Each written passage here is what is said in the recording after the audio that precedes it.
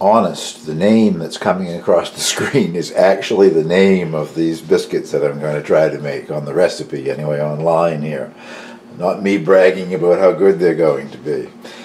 So to begin with, you start with in a food processor, you finish it by hand, but the dry ingredients, I've already mixed them all together. I'm going in here to be whirred around, mixed up a bit before we add anything else.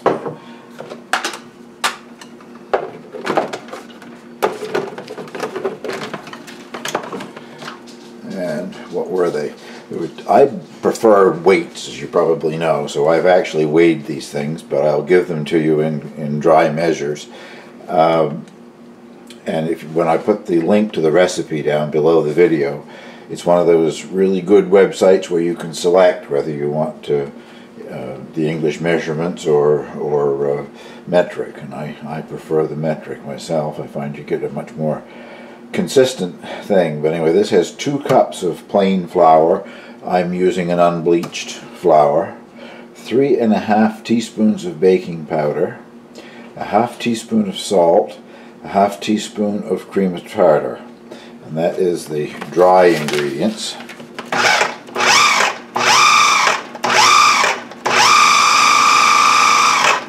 Just making sure that they're all evenly mixed together here. And now you add, it says a ½ cup of cold butter cut into cubes. Well, a ½ cup of cold butter cut into cubes is 1/4 pound, or 113 grams in my case. And you want it to be cold, so this is just out of the refrigerator. And you don't want it to go into terribly small pieces. It says to process it until they are pea size.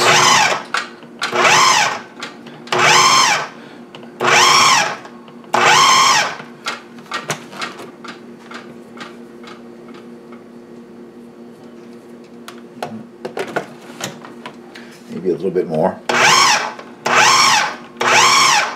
And I'll take you over and we'll finish this in the mixing bowl.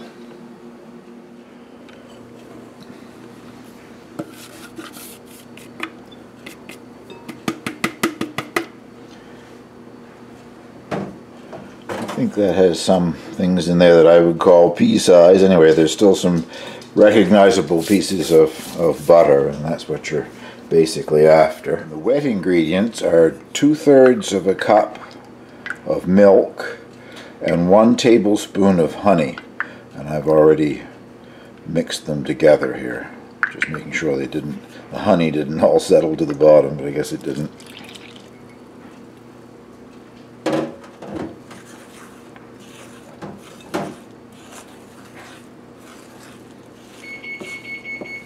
That's my oven getting up to temperature, if you heard the beep, beep, beep, beep in the background. Preheat the oven to 450 degrees Fahrenheit.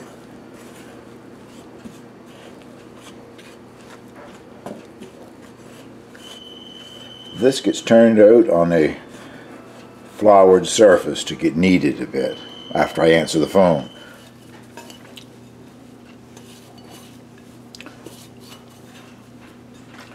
It's really quite a soft dough.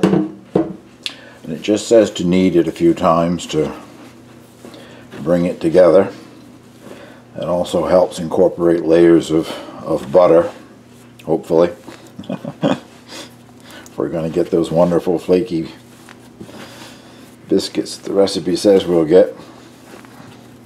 I don't want to go too long though, because you can also get tough biscuits. And it didn't say anything about using a rolling pin, it just said to pat it out.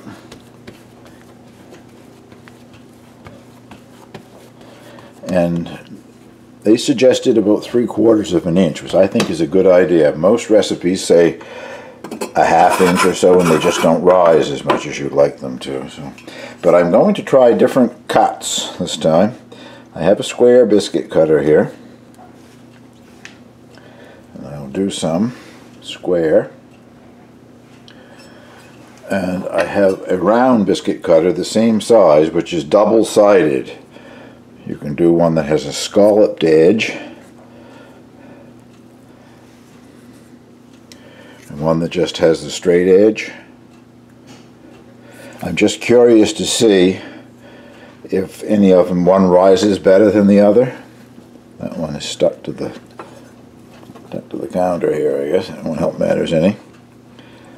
What it said not to do, and it made sense to me as well, I like the instructions, is to put the biscuit cutter down through and then turn it several times.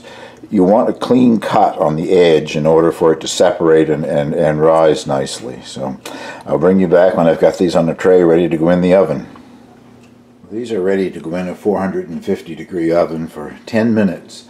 And there's enough left. I probably do this many again a second baking, but I'll just put this many on a tray.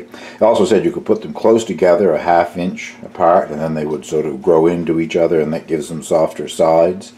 I didn't do that, as you can see. These are the ones that were just cut with the straight edge round one. This is the scalloped edge round one, obviously the square one. And there's a round one straight edge and one square one extra stuck on the end there. My biscuit making experience, I think back to when I worked on a couple of different farms in Italy a number of years ago. Must be getting close to 10 years ago now. And on both farms I was asked to cook something that would be typical of what I would eat back home that they might not have. And I asked both times if they'd ever had strawberry shortcake, and nobody had had it or even heard of it. So I went online and found a shortcake biscuit recipe, and there were lots of wonderful fresh strawberries. It was in the wintertime, but they were coming in from Sicily, I think. Anyway, I made the strawberry shortcakes. They came out of the oven, the best looking biscuits I've ever made. I don't know if it's Italian flour or a difference in their baking powder that they use or what, I don't know. But they shot up about this high.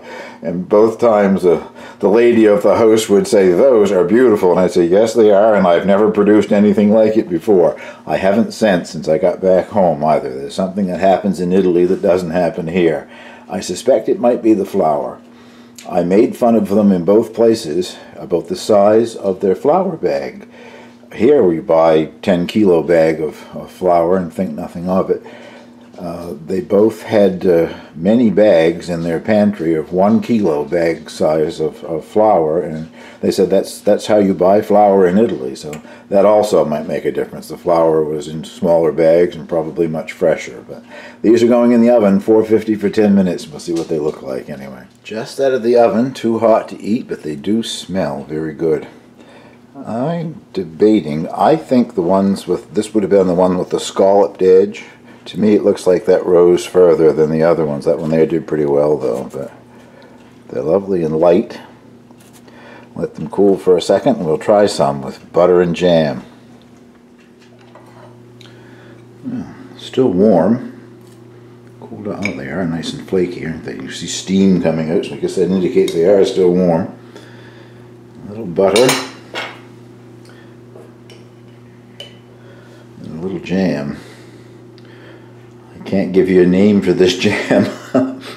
The other day I had, I think maybe 4 different kinds of jam bottles in the fridge, all homemade jam. But they were down to about a ½ inch in the bottom of each one. I put them all into one bottle and mixed it up. It does taste quite good. You know, I think those live up to its name. They are delicious, very light, flaky, buttery. Definitely something I would make again. And as I say, the link to the recipe is down below.